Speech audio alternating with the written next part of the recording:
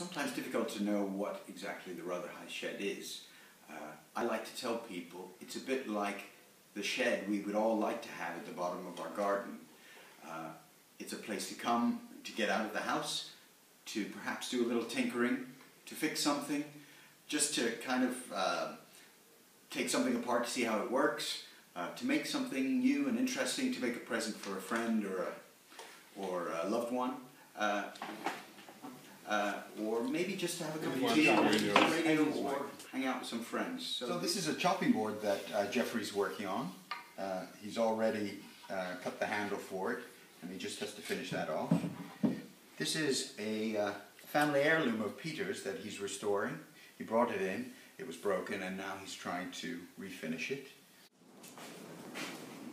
That some shedists are taking apart and converting into a treadle-powered lathe.